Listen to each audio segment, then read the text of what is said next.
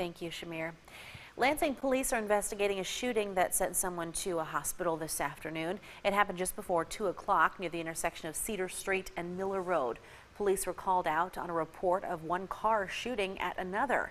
When officers arrived, they found the victim with 2 gunshot wounds near the intersection of Cedar and Northrop. Police say several businesses were also shot at. The victim is expected to survive. Michigan State Police say a Charlotte woman died in a snowmobile